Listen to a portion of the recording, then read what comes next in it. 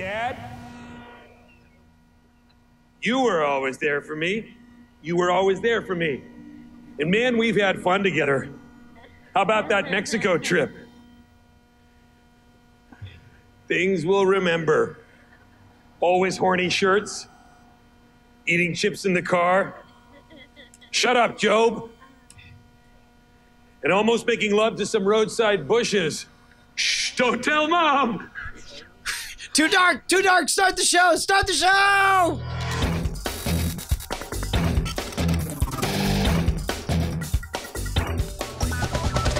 Welcome to Cordkillers. Our mission to report the intel from the front lines of the cord-cutting revolution so you can watch the stuff you love when you want, where you want, on whatever damn device you choose. I'm Tom Merritt. I'm Brian Brushwood, and that most certainly was a dark chapter in the Netflix original series Arrested Development.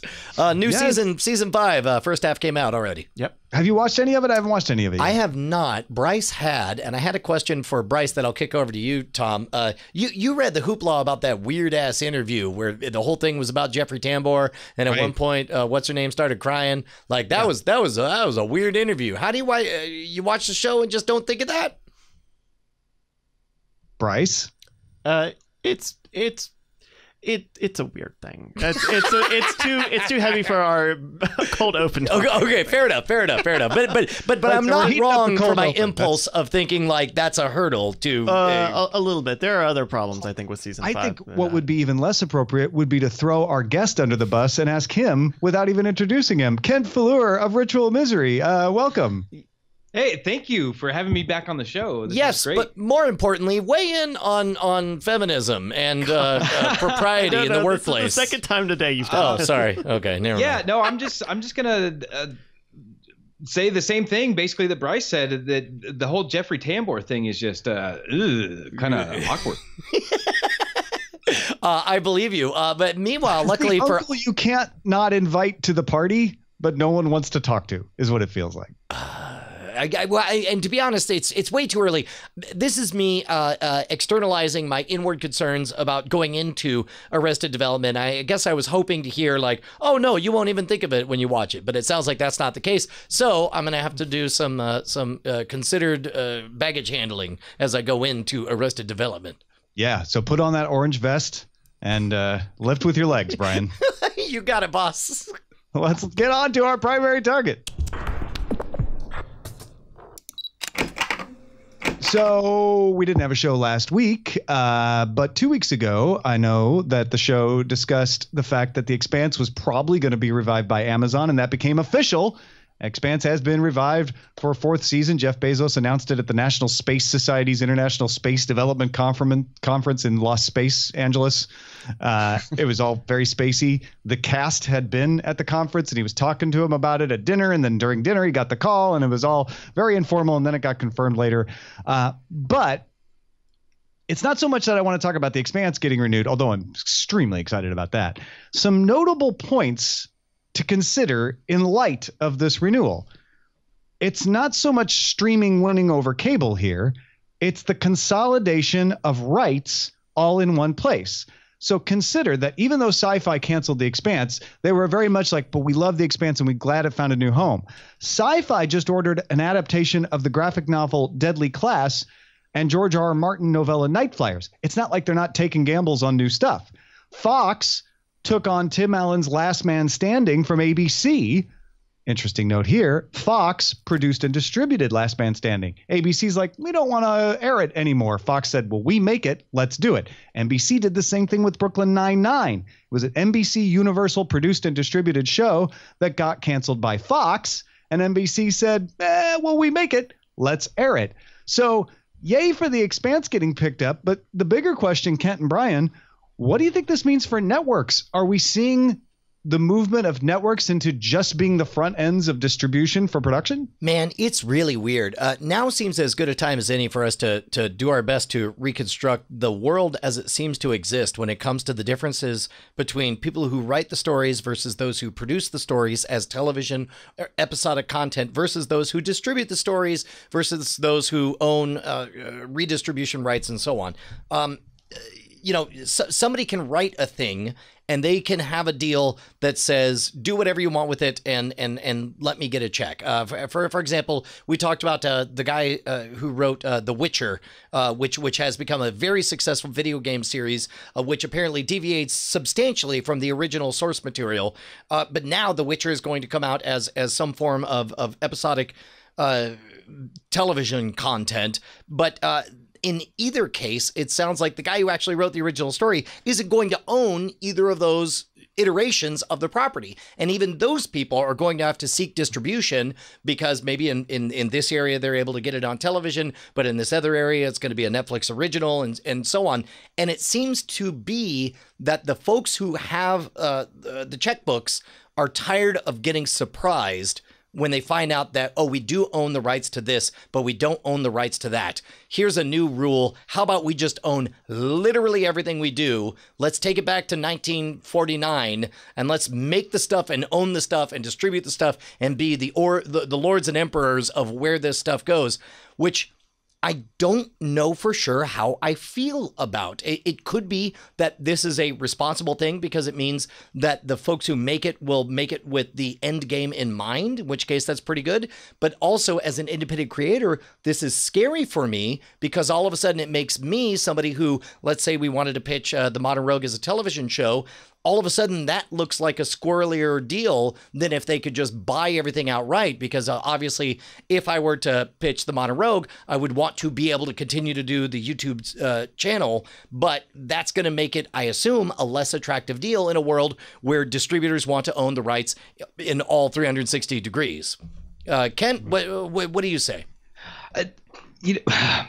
So the consolidation of ownership, I think, on the surface sounds good, at least from a consumer standpoint, because I mean, look what Marvel has gone through with X-Men and Spider-Man and not being able to do everything that they want in their universe. But now it just seems like when we start bringing everything under one roof and owned by one company, it just seems like it opens up the door to for the creators to be able to do what they want with their property.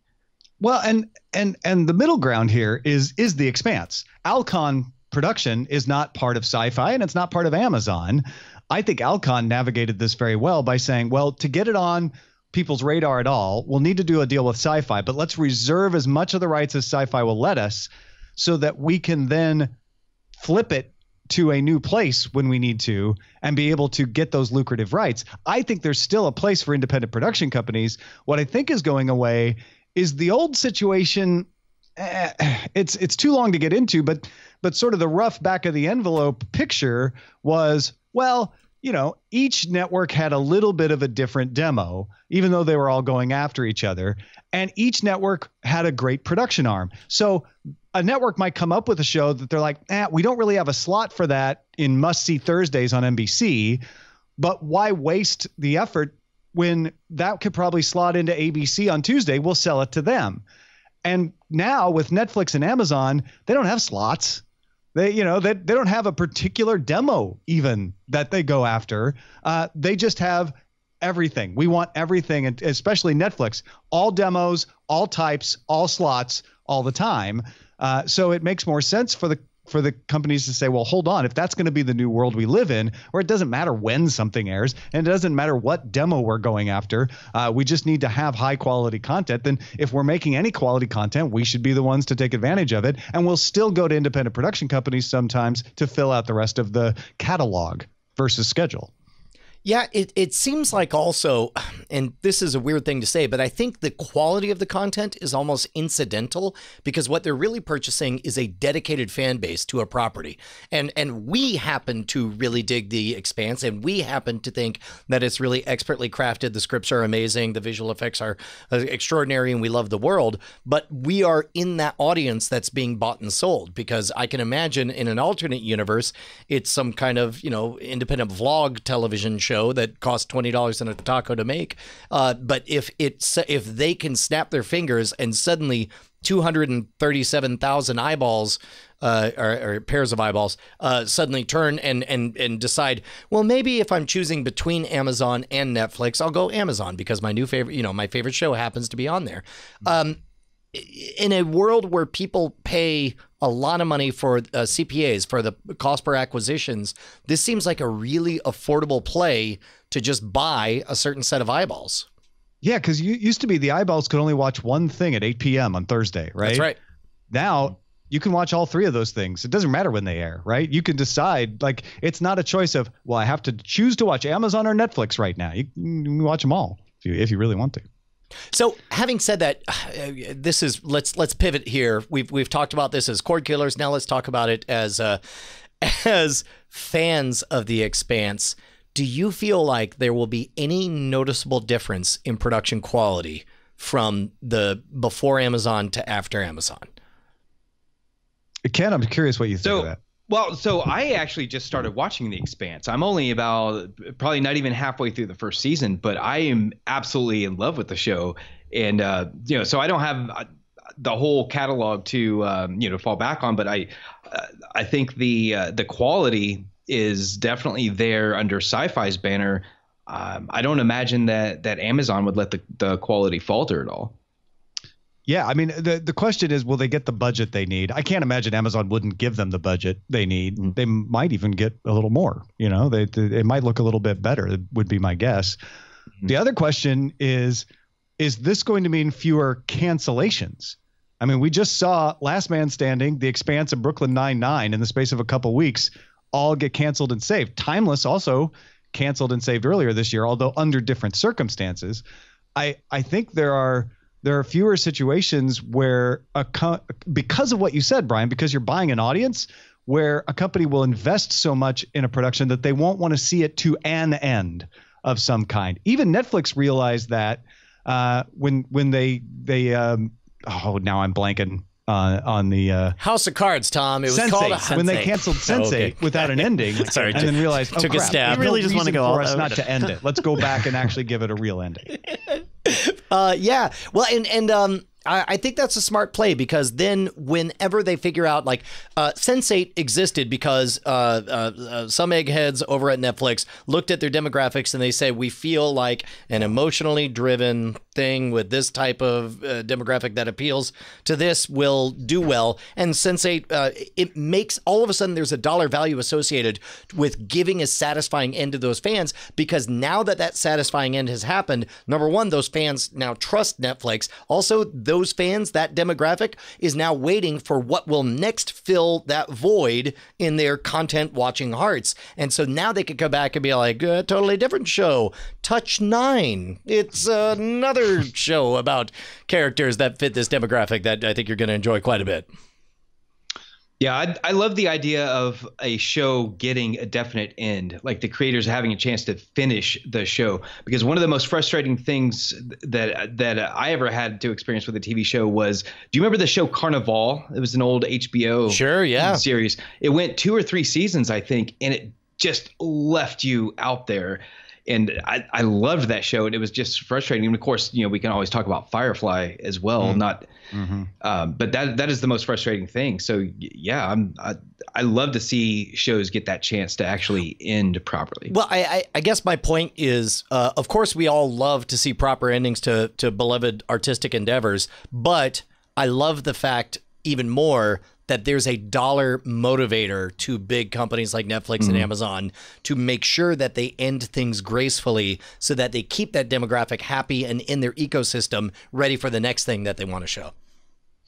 Hey, folks, we never want to end gracefully or otherwise. We want you to keep us going forever. That's right. Immortality is what you're paying for when you support us at patreon.com/Cordkillers. Every dollar contributed to Cordkillers goes directly to me and Tom Merritt, and Bryce gets a nickel. It's a great arrangement. We all think it's awesome, and it should happen forever. Head on over to patreon.com/Cordkillers. We got the gang all together. I don't know if you guys heard this, but Tom was missing for 2 weeks. I was so upset. I heard that he was in Australia, hopped on a plane, went down to go find him in Australia. Wasn't there. He had already come back. But the important thing is that even though we quietly feared Tom had been eaten alive by a koala bear who was like doing a master blaster arrangement with a kangaroo, we persisted and gave you the content. Why? Because of your money. And your money should go to patreon.com/cordkillers. Super smooth. I'm nailing it. I'm killing it. I'm doing great. Plus you get bonus content where you hear more stories like that one.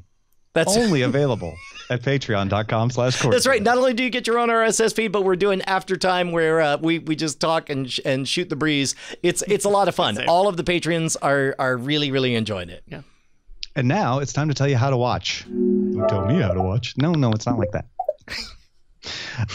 We're going to talk a little bit about the state of both streaming services and boxes today.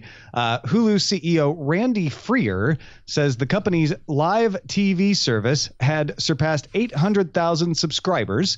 And 21st Century Fox CEO James Murdoch told Recode that about 50% of Hulu's on-demand subscribers pay for the ad-free experience, not the basic package, which gives you limited ads. Now, insiders told Recode it's more like 60%. It keeps going up. For comparison to all these numbers, Sling TV has 2.2 million subscribers. DirecTV Now has 1.5 million.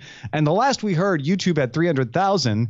That was back when we thought Hulu had 400,000. So if Hulu's to 800,000, YouTube probably has more than that. But all of these services are getting close to the million mark now, Brian. Yeah. So there's two halves of my brain that have two different conversations. One of them says, holy cow, not even 1 million for Hulu? That's crazy. And the other part of me says, not only not quite 1 million, but also I can't believe that even 40% of people wouldn't choose the ad-free experience. But then I take a moment to think back to how Hulu started. And would it be, now granted, we're 10 years into this right now, right? Would it be unfair to say from a historian's perspective, from somebody, now that we have a decade of distance between us and the creation of Hulu, that for those who don't remember, Hulu was created in the middle of YouTube being accused of being rampant, essentially piracy all over the place. The Viacom lawsuit was in the middle of it, pre-Google buying it. Hulu seemed like it was built to fail from the beginning. And despite all indications, it persisted and developed and grew better and better. And finally, they started offering ad-free versions. And it was almost as though reluctantly Hulu got to a place where it's like, well, yeah, we should definitely do what it appears the whole world freaking wants. And when I think about it through that lens, it's not a surprise that in just half a year, from 450,000 was it 400,000 or 450,000? 400,000 in January. So in January, so to double, just in the last half year, it's really the version of Hulu that we see now. This one that encourages people to get an ad-free experience, the one that appears to actually want to take on Netflix head-to-head, is really only a year or so old. Everything we had seen before it seemed to be riddled with compromise and short of what consumers actually wanted. Yeah, and just so folks are aware, we're talking about 3 different services, essentially. There's Hulu On Demand with commercials. Then there's the 50 to 60% that get Hulu On Demand without commercials, although sometimes it has commercials. They call it limited commercials. Right. And then there's Hulu Live, which is a totally separate thing, although it's all in the same app, and that's like DirecTV Now, Sling TV. That's the one with 800,000. You got way more subscribers on the on-demand side. And that's Hulu's long-term bet, is they can convert those people into wanting to watch the Hulu Live side. And I have to say, it is kind of nice when, especially in the world where PlayStation Vue suddenly has started to give me the on-demand versions instead of the DVR versions sometimes, which they didn't used to do, which was a big competitive advantage that PlayStation Vue has now lost. I will go watch The Americans on Hulu On Demand, because on Hulu On Demand, even if they have commercial slots, they get skipped if there's no ads, whereas PlayStation Vue just fills it with promos. So I also can keep track of everything in Hulu, and then everything's all in one place, both my on-demand stuff and my live TV stuff. So anyway, it's an interesting competitive advantage that Hulu has here, that they're going to try to bring people in for Handmaid's Tale, get them to upgrade to the commercial free, and then sell them on the live service. So I guess it's that last part that I hadn't really dialed into, the idea that all of this was a funnel that was designed to essentially get people to sign up for cable yet again, only under the name of Hulu instead of something else. Yeah. Kent, do you think there's anything to this Illuminati theory? Maybe. The biggest frustrating thing that I always had with Hulu was the ads. And now that there's an ad-free version, it's a much more viable option to me. So, whatever it takes, I guess, to bring the eyeballs to their service. Sure. And according to the American Customer Satisfaction Index, people really do like these subscription services better than cable. Overall, American satisfaction with subscription television service fell 3.1% to an ACSI score of 62, an 11-year low. That only counts cable. That doesn't account over the top. The highest of the cable companies was AT&T UVerse at 70, and Verizon Fios was number 2 at 68. Dish was third at 67. Meanwhile, in the over-the-top category, Netflix, Sony PlayStation Vue, and Twitch all had scores of 78. The lowest rated streaming provider was Crackle at 68, which would have made it tied for number 2 among cable providers. Yeah. Number one complaint about Crackle, everyone circled dumb name. That's a true fact. Recommending it because I have to say the word crackle. You're like, hey man, crack is whack. Crackle is Wackle. All right, let's talk about hardware real quick before we finish up how to watch. Apple had its Worldwide Developers Conference announcement today, and among those announcements were some things about tvOS, the Apple TV operating system. Apple announced they're adding Dolby Atmos support to their Apple TV 4K boxes. It'll be the only streaming player to be both Dolby Vision and Dolby Atmos certified. They'll be doing the same thing where any of the movies that qualify for the free 4K upgrade will get automatically upgraded to Dolby Atmos. Of course, you'll have to have the speakers to take advantage of it, but it's there. Also, I think more appropriate and interesting to this audience, they're partnering with cable companies. So Apple is going to partner with Canal Plus in France, Salt in Switzerland, and Spectrum here in the U.S. later this year to provide apps that work with the Apple TV app. So the way that, for instance, if I watch a show on let's say HBO Now, it'll show up in the TV app and keep track of it. Or if there's a live broadcast of a sports team I'm interested in through one of the connected apps like ESPN, that will show up in the TV app list.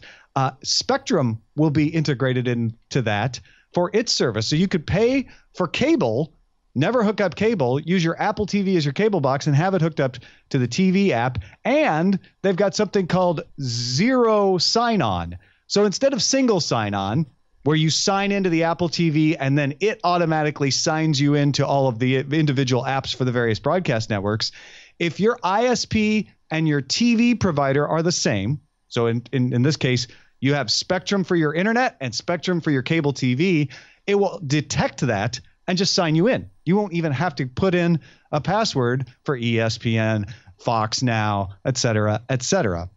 A couple other things. Apple TV remote icon is going to be added to the control center on iOS, so it'll be easier to get to. And you can also add some third-party remotes like Crestron Savant and Control 4. What do you think of this partnership with Spectrum?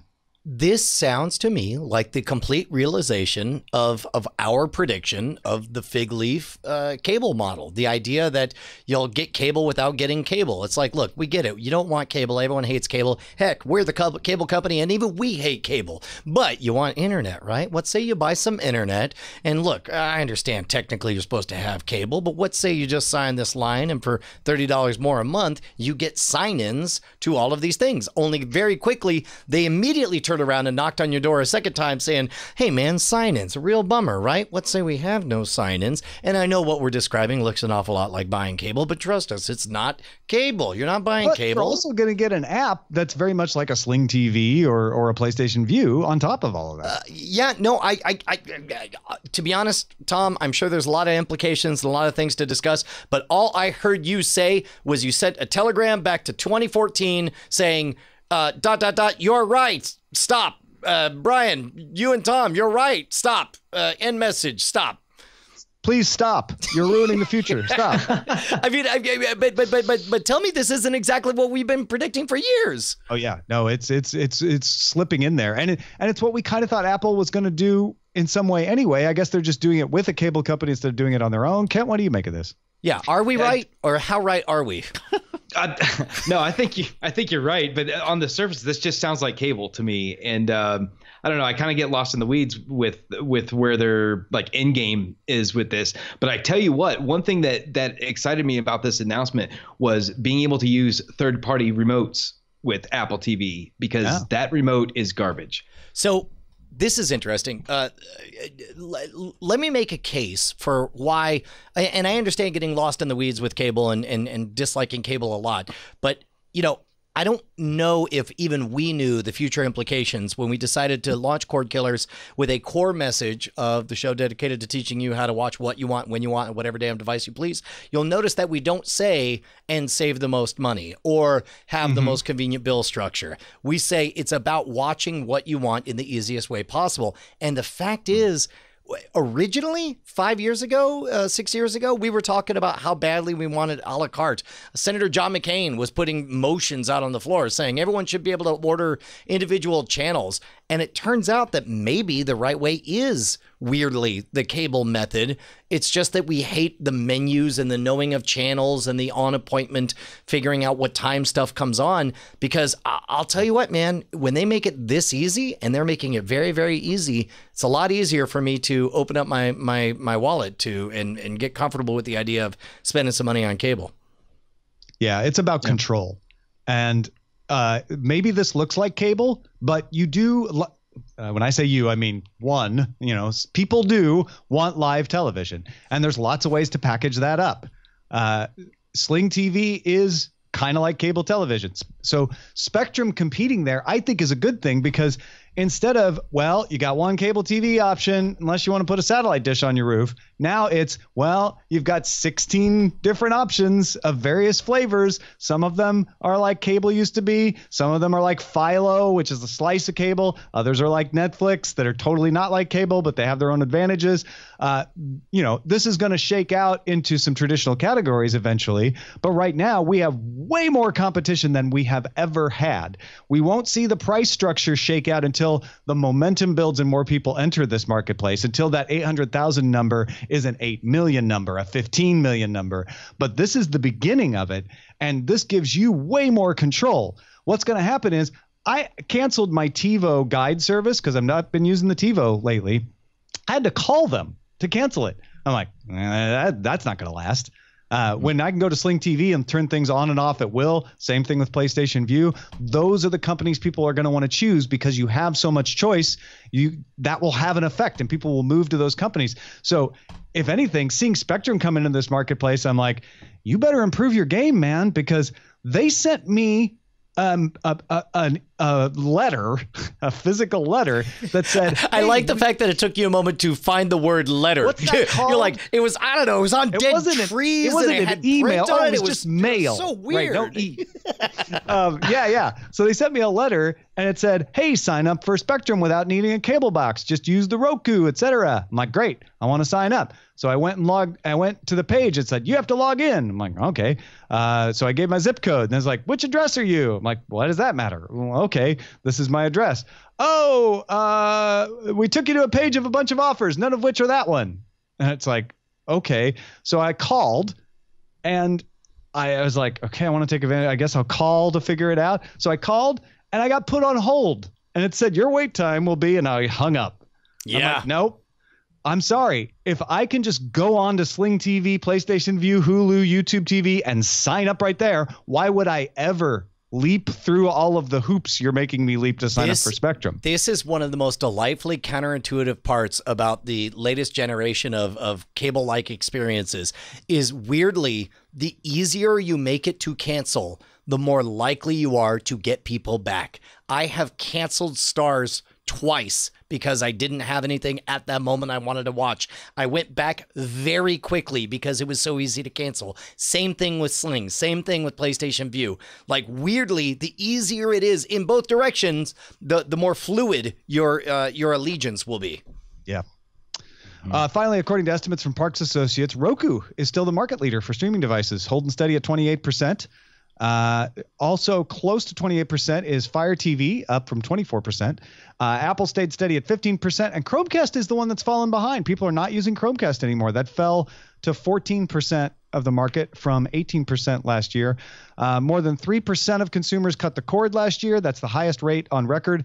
And 40% of households with broadband now have a streaming device. So if I was going to speculate wildly and without any basis, I would say that Roku almost certainly is establishing its market dominance by partnering. Like this business with TVs that come with built-in Rokus was brilliant. And I think that's a big part of it.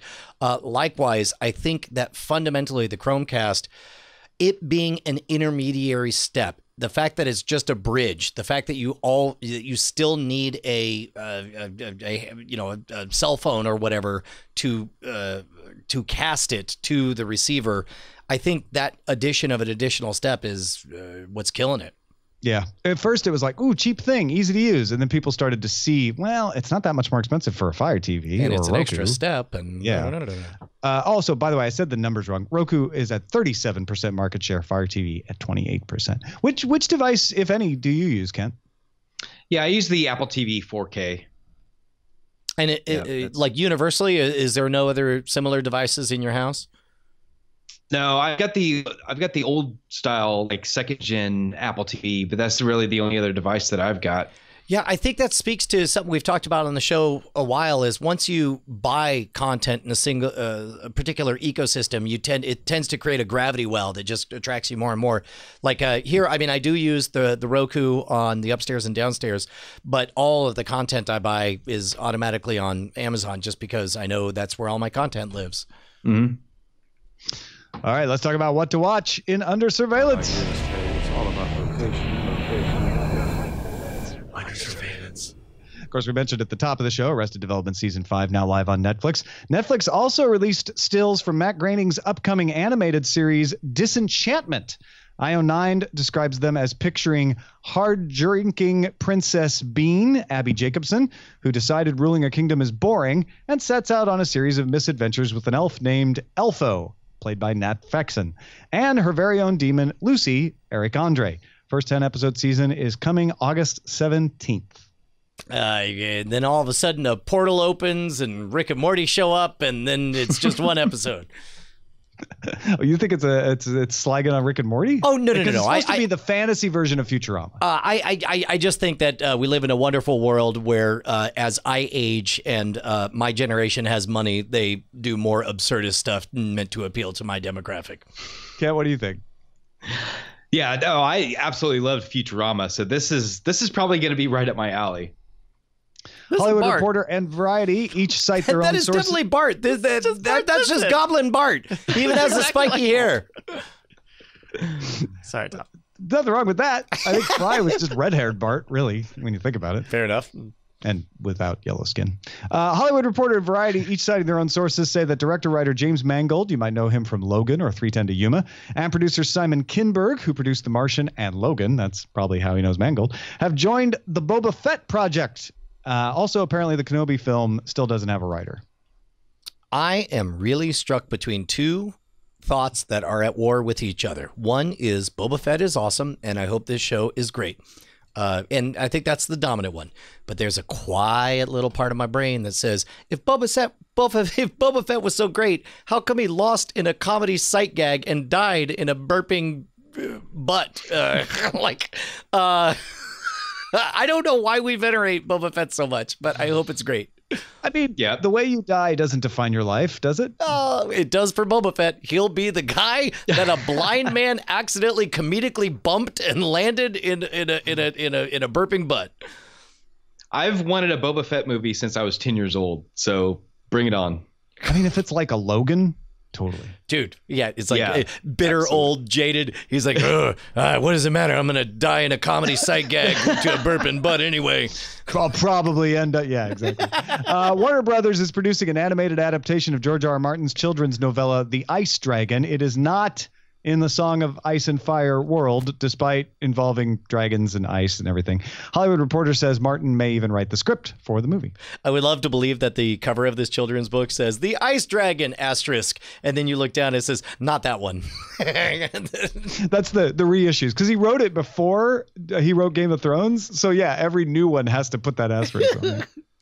The Venture Brothers season 7 was supposed to debut in November, but Chris Pranosky, producer at Titmouse Incorporated, an animation company that does work on Venture Brothers, maybe mistakenly, told Forbes it will debut this summer. Ken, I'm going to assume you're like me and that you deeply loved the Venture Brothers at some point, and I'm going to assume that you're also like me, in which I can ask you, when did you fall off the Venture Brothers? Oh my gosh. So this is the part where I tell you that you're dead wrong. I've never actually watched the Venture Brothers. Okay, Ken, it was nice thinking we were friends when it happened, but no. I loved the Venture Brothers very deeply, and I for the life of me, I can't point to the moment where I think it was when I gave up cable and Adult Swim stopped being part of my Sunday night ritual and it stopped automatically showing up in front of my face. But I think I owe it a complete rewatch from the very beginning, and just to get caught up for this.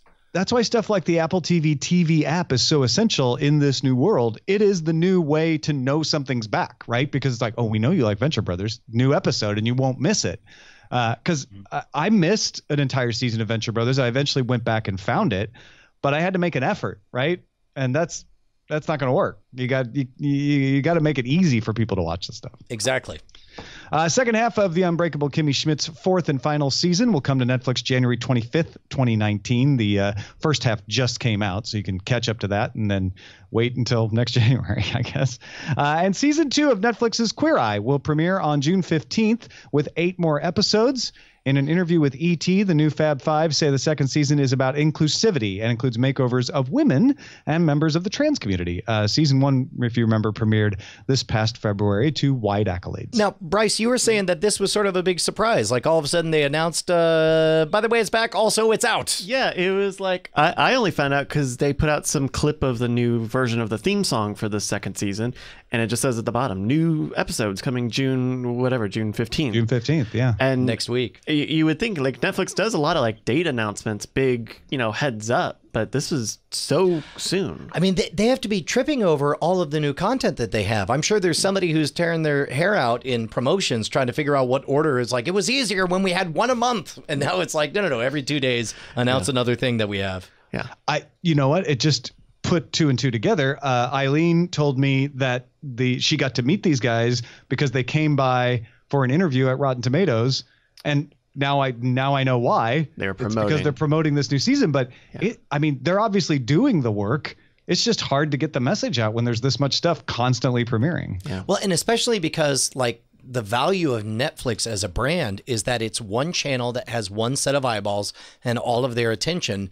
And that is getting crowdeder and crowdeder. That's legitimate use of the English language. No, that's the proper. A lot of people don't know that. Though I think they also said that they shot season 1 and season 2 at the same time, so that's probably why it's coming back so soon. But even then, you look at like Kimmy Schmidt is going to have 6 months between their 2 seasons. We don't have a date for the second half of Arrested Development. It's weird and that they dropped they're Arrested experimenting Development with on this. us at the last minute too. Yeah, that's right. So. Finally, Netflix has shared a trailer for its first comic book. Remember, they own Millarworld. The Magic Order will hit shelves on June 13th. Yeah, it's a trailer. Yeah, it has Netflix branding, but it's a book, not a movie or a TV show yet. So this is where you get into the weeds on, oh my God, they're depicting the bullet catch. This looks phenomenal. As a fan and promoter of Magic, this looks awesome. I understand the purchase of the comic book company for all the back catalog of ideas that they can mine for all this stuff. I understand the intuitiveness of saying, well, we own this thing, might as well use this marketing engine that we have. Wouldn't this be huge for the comic book industry?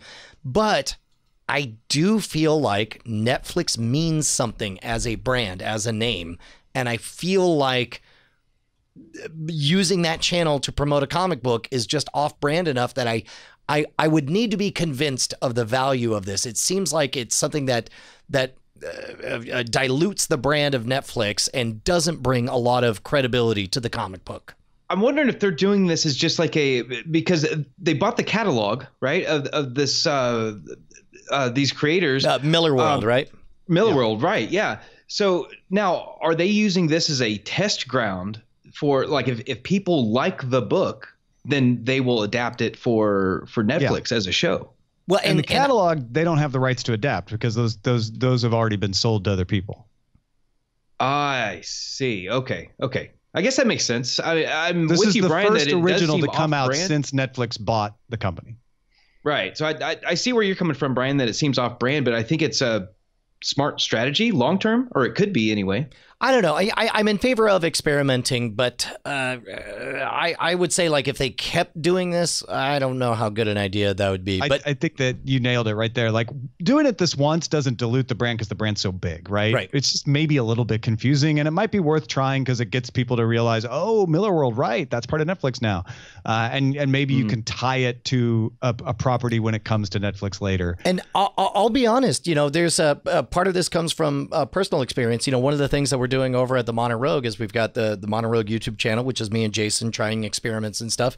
But we're also building the printed word version, the articles. And as an experiment, we sort of ran a video of me and Jason talking through 5 outrageous con men and telling the stories, basically doing a book report on the article. The hope, of course, being that it drives the video viewers to the website and vice versa. So, but it's an experiment. We don't know if that's going to end up being a good idea or not. So far, the fans seem to be overwhelmingly really, really dig it. And so certainly if Netflix find themselves in the same position, then great, by all means, continue to do it. Although that does seem like a bit of a surprising leap to me. I'll do a video on the unexpected origins of 5 common practices because most of them were from my trip to Australia. Like what? Like tipping and driving on the left. Okay, so I had to totally ask my driver. I was just like, so tipping culture in Australia. He's like, yeah, don't. No, you round up the taxis. That was the only thing a local told me. Like, if it's $24, give them $25. That's fine. Tell them to keep the change. Yeah. Yeah. All right. Let's talk about what we're watching. Kent, starting with you. What's been filling your eyeballs up? Yeah, Solo, a Star Wars story, of course. Watched Deadpool 2 for the second time this week. Oh, interesting. Finally binge So you did watched not Cobra see Kai. Solo to see Deadpool 2. You saw Solo and Deadpool 2 twice. Correct. Yeah, that's right. I watched Cobra Kai. I binged that. I finally got a hold of Star Wars Forces of Destiny, the YouTube series, the series of shorts. I had never really been interested in that until like this past week. I was like, you know what? I'm going to binge it. It took 45 minutes to watch the entire catalog, and it's kind of neat. Other than that, I started watching season 1 of The Expanse finally, and my son and I have been watching the NBA playoffs. Which service do you use to watch the playoffs? Yeah, Sling TV. Oh, there you go. See, Yeah. People always like, well, but what about sports? There you go. So non-spoilery, since we already spoiled it on Spoiler in Time, but Cobra Kai, I assume since you watched the whole thing, you enjoyed it? Yeah. Oh, yeah. So they give away the first 2 episodes on regular YouTube for free, right? So I watched it just to see, because I loved Karate Kid when I was a kid, and I watched him and I was like, okay, yep. I immediately hit that button for the free trial for YouTube Red, and yeah, it was amazing. It was everything that I just dreamed that it could be. It was corny. It was very smartly written, which was kind of a surprise, I think, because of the level of corniness in it. But it leaves you with the same kind of feeling at the end of it, like where you're excited to see who's going to win, and then the surprise ending. I don't know, on Spoiler in Time, I don't know if you guys talked about the kind of the surprise ending. We did not talk about the surprise cameo at the end because it was me and Bryce talking, and Bryce didn't know who it was. I just knew that it was probably someone from the movie. Right. Yeah. So lots of fun. I really enjoyed that show. And I think you nailed it. Like, the surprise to me is that it's able to fuse really smart writing with really corny delivery. And I kind of adore how corny all of it was. Yeah, me too. Absolutely. I watched a lot of things over the last couple of weeks when I've been gone.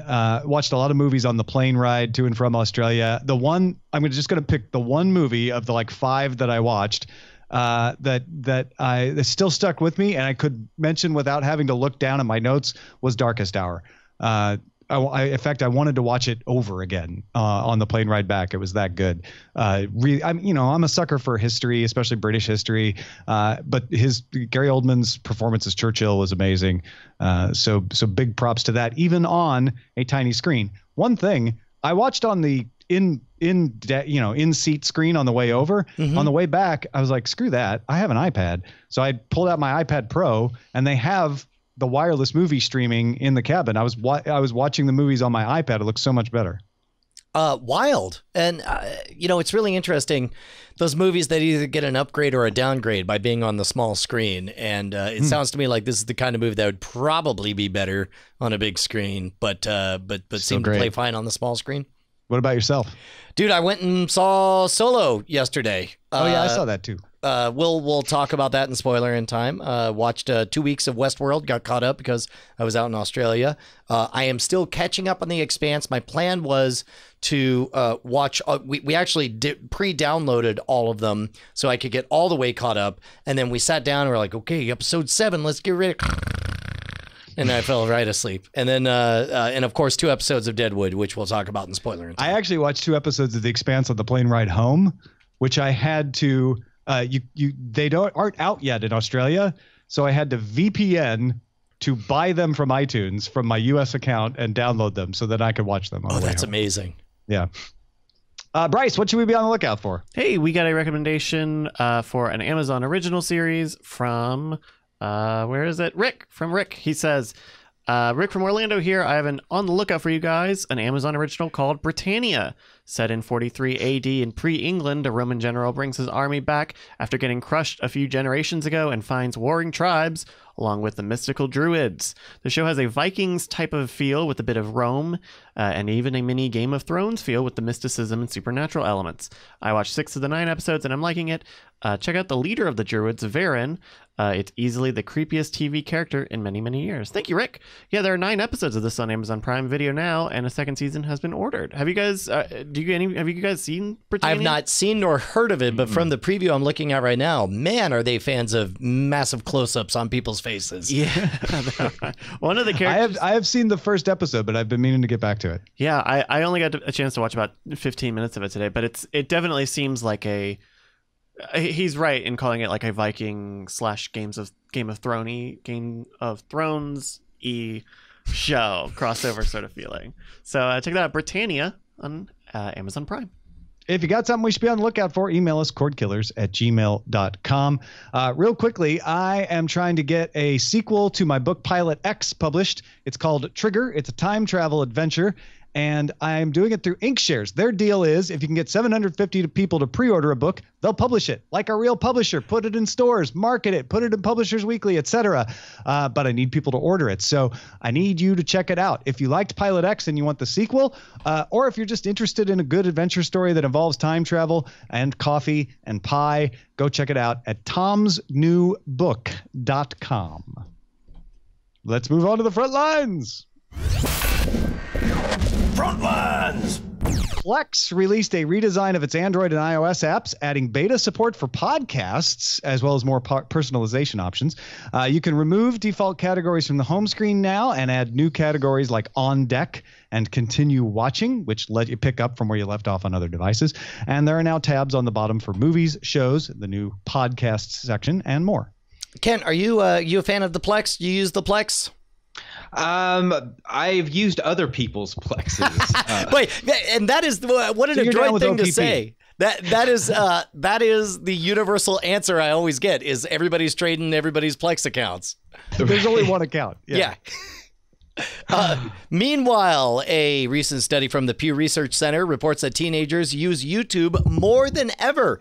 85% of teenagers aged 13 to 17 say they use the platform compared to Instagram at 72%, Snapchat at 69%. As for Facebook, compared to a 2015 report surveying teen use on the platform at 71%, that number has dropped to around 51%. Do you think Facebook is going to give up on video? What am I talking about? They have all the money in the world. They're not going to give up on anything ever. They're just going to keep plowing away till they hit something that works. But yeah, I mean, who knew that the hot new social network among teens is YouTube?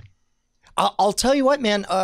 I've got 2 different daughters that live in 2 different ecosystems that they have their own heroes and their own villains and their own world and their cast of characters, their virtual friends that they watch as they, one watches them play Minecraft. The other one watches, stories be written about dragons and whatnot. And this fragmented reality. Like I am more aware now than ever that you and I are the end of the long tail of the monoculture that existed in the 70s and 80s. Goodbye, mass media, huh? Yeah.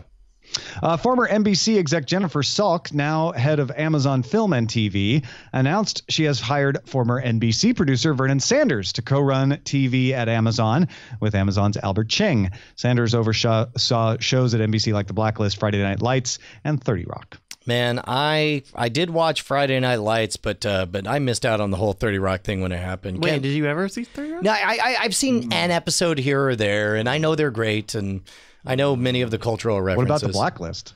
Oh, wait, we're still under 50. Never mind. All right. Wow. China's movie and TV streaming service, Chihuahua.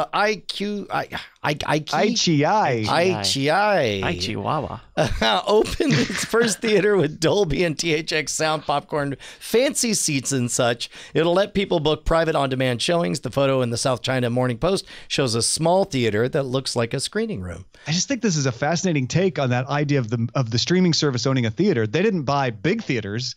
They bought screening rooms, or built them, is what it sounds like, and said, hey, it's like karaoke. Get a bunch of friends together, sit and watch one of our movies together with snacks. Think about little things that you would never consider in a big movie theater, like the ability to pause the feature or back stuff up or whatever, where it's like if you and 5 of your friends rent it, somebody's got to pee, there's no evaluating like, well, does this scene have Captain America in him or not? Let me get out of here.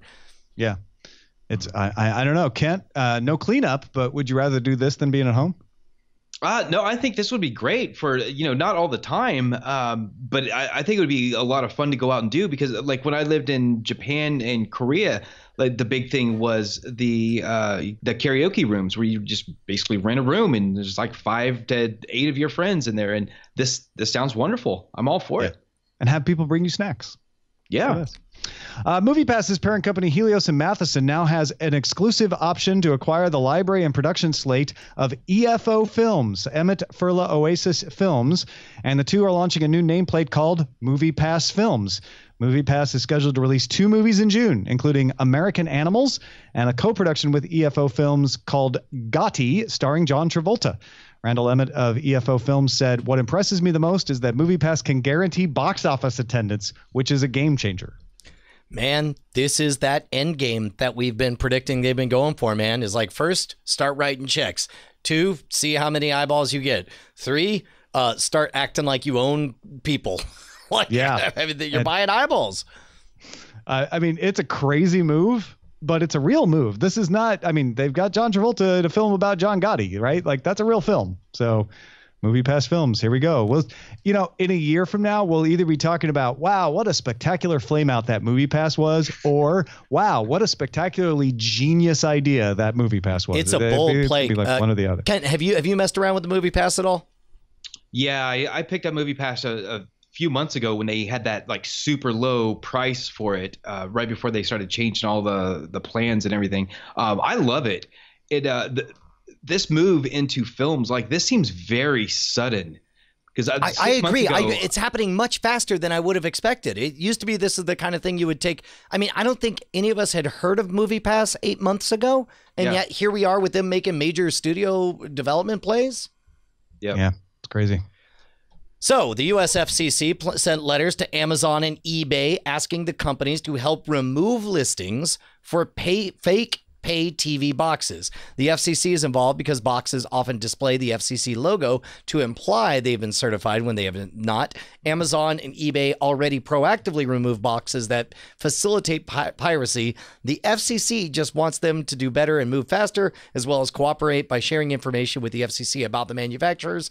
It seems to me, I don't know, Tom and Ken, how I feel about this, because it seems like they're dangerously close to banning objects because they're capable of piracy, which I don't like, but I do understand the need to ban them based on the idea that their advertising or marketing promotes piracy. Yeah. And that is what's going on. Your Fire TV box is capable of piracy. They're not going after that. Just having Kodi on a box is not enough to raise the FCC's ire. And even if the box is certified, it doesn't have to be fake certification. If that FCC label is on there, the FCC can say you can't promote criminal activity. And if you're saying get all the TV for free without paying cable, it's like, well, how are you doing that? We need to investigate that, and we need to stop that. That's what the FCC is saying anyway. And that's kind of where we've been since Napster, which is being capable isn't enough, but if you promote the capability, then you get shut down. Yeah. Makes me remember those weird days of the mid-90s where people were trying to ban the MP3 format full stop. Yeah, like, right. Stop exactly. compressing things. And the FCC is not doing that. They're saying, look, that too good to be true box is in fact too good to be true. You need to help us crack down. And they're actually being nice about it in this case. Amazon and eBay have been helping. The FCC is just sending them a letter to say, hey, what can we do to improve this? We need to stop these fraudulent boxes. Because a lot of people, we get these emails all the time at Cordkillers like, hey, I saw this box. This looks like a really good deal. And we have to explain like it's probably fraud. And they, might have malware on them. They might not, but you might get in trouble. But you might not, but don't buy it. That's generally the answer. All right, let's check out the dispatches from the front.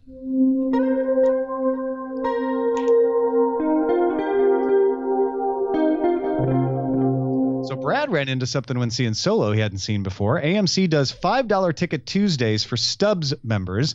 He says, I ordered my ticket at the box office. They gave me the total, $5 and some change. I handed my Movie Pass over to pay and was told I couldn't have the discounted price if I was paying with Movie Pass. She updated the transaction and charged me full price, which was more than $11. Now, it didn't matter to me since it didn't come out of my pocket. But I imagine MoviePass doesn't appreciate the policy. I know AMC and MoviePass don't get along, but is this even a legal practice? It seems a little shady to charge a different price based on what card the customer is paying with. I imagine that if I had bought the ticket at one of the self-checkout kiosks, the transaction would have went through fine, and AMC wouldn't even have known I was using MoviePass. Just thought it was interesting. And if anyone could provide insight here, it would be Tom Merritt. I don't know about that.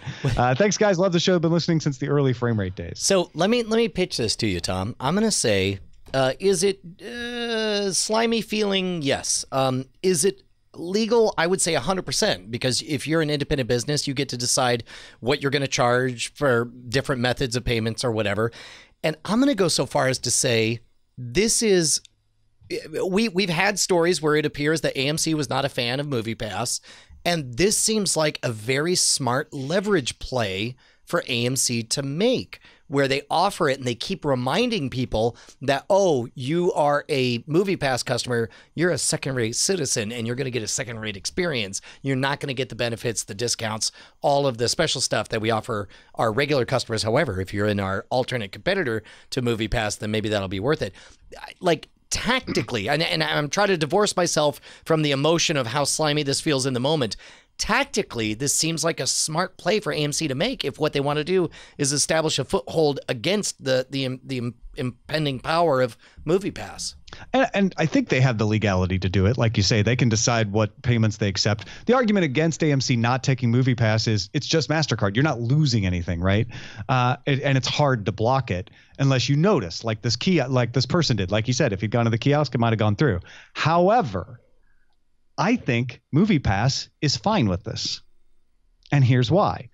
MoviePass's proposition is, we're giving people into your regular stuff. If you cooperate with us, then we can upsell them into your more expensive stuff, like your 3D movies. That's why 3D movies aren't part of MoviePass, right? MoviePass doesn't pay for the 3D movies.